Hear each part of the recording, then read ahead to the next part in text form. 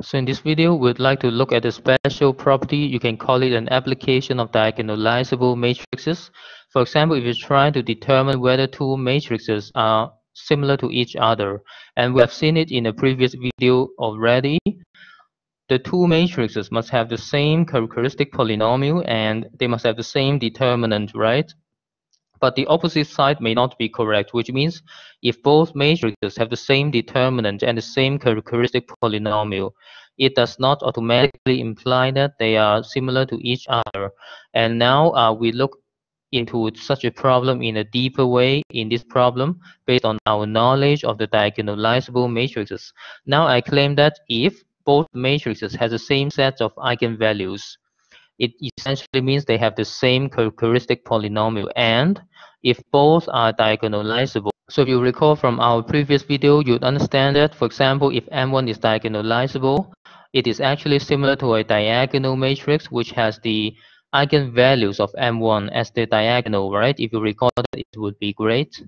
And similarly, for the M2, it is also similar to a diagonal matrix which has the eigenvalues of M2 as the diagonal now. And please look at this assumption. We are assuming that both matrices have the same set of eigenvalues. So it means these two diagonal matrices are basically the same, right?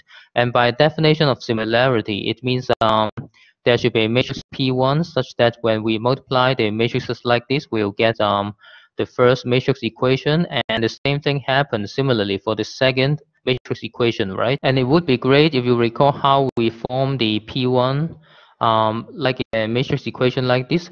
The P1 is formed by first finding all the eigenvectors of the matrix M1, and you just have to list the eigenvectors as a column in P1.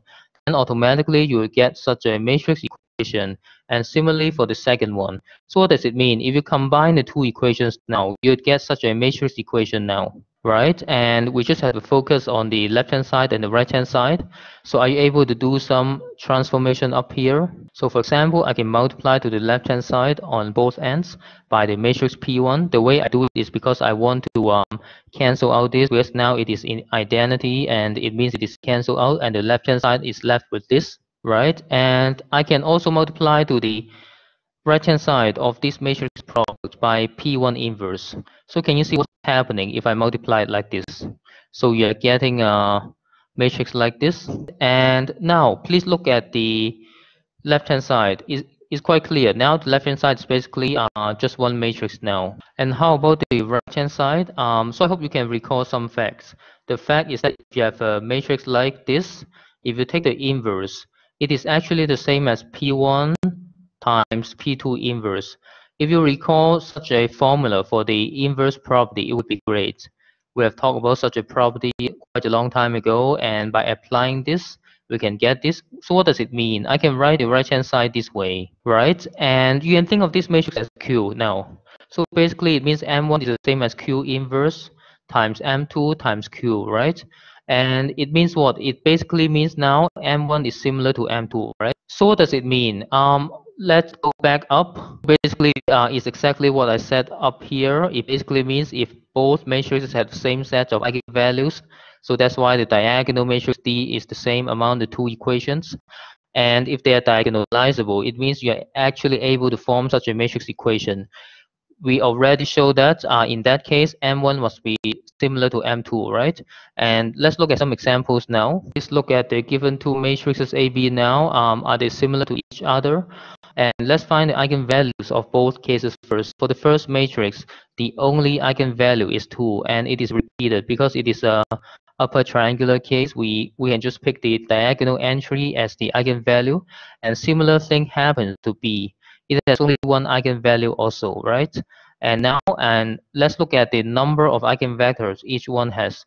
Because please recall from the last video, for the matrices AB to be diagonalizable, we need them to have two linearly independent eigenvector. In that case, the dimension of the eigenspace is going to be 2. And that's the criterion for us to get a diagonalizable matrix A and B. And let's look at B first. You see, B minus 2i is going to be this matrix, and theoretically, you have to solve such a homogeneous linear system. And you can you can get some help based on your knowledge on the rank nullity formula, right? You see this matrix has rank 1 because of the fact that the row space actually has dimension 1 because we have only one row and the second row is 0. And by the rank nullity formula, we understand that the rank plus nullity is going to be 1. And in this case, because the rank is 1, it means nullity is 1. Nullity is 1 means you get only one eigenvector, right? So it means in this case for B has only one eigenvector for the whole thing. So it essentially means the dimension of the eigenspace of B is going to be only 1. So it means B is actually not diagonalizable. And actually A is more clear because, for example, now if you write this matrix down, it's going to be the 0 matrix. And theoretically, you have to solve for this homogeneous linear system. And because this matrix has rank 0, right? And if you look at the rank nullity formula, it basically means the nullity must be 2 now. Nullity 2 means you actually have two linearly independent eigenvector. So it gives us a sense that the eigenspace of matrix A is actually 2. And this fact implies that A is diagonalizable, but because B is not, so it basically means A is not similar to the matrix B. And that's a way to show they are not similar. And let's look at one more example. And please look at the current matrices A, B here. I would like to ask the same questions whether A is similar to B. And I think B is easier to deal with because we can think of it as a special case of upper triangular matrix. It means I can read off the eigenvalues based on the diagonal. So there are basically three different eigenvalues, right? So it means that automatically, whenever you have three different eigenvalues, we understand that we must have three linearly independent eigenvectors, one for each distinct eigenvalue. It means automatically I can write the fact that dimension of the eigenspace of B is going to be 3.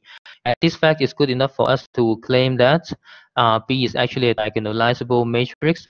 And actually this case is quite clear in the sense that because B itself is diagonal, and you can see D is usually formed by the diagonal matrix which has the eigenvalues on the diagonal, right? Basically D is the same as B, I think. So basically something like that, right? Because I'm just putting the eigenvalues back in, of course it's the same as B. And let's look at A. So you have to resolve the eigenvalues now, and which means we have to look at such a determinant equation now, and please do the computation yourself. So you see you have to apply the determinant formula for the 3 by 3 matrix here. And luckily we have many zeros, like for example I can use the cofactor expansion along the first row. When I notice there are 2 zeros on the first row, it means I think the determinant equation would give us a polynomial in degree 3 on the left hand side, something like that. So you see it basically means the matrix A also has 3 distinct eigenvalues, and these are the same as the eigenvalues in the matrix B, right? That's the first condition we want for A and B to be similar. And the second condition is that because A is of size 3 by 3 and it has 3 distinct eigenvalues, automatically it implies that the dimension of the eigenspace of A is going to be 3. And this fact implies that A is actually similar to the diagonal matrix D, which is obtained by just listing the eigenvalues on the diagonal, right? So based on my hints before, because of the fact that B is similar to D and A is also similar to D, and the fact is that it essentially means A is similar to B based on the equation star and equation double star here. And it means the answer to this problem is yes. And that's the end of this video.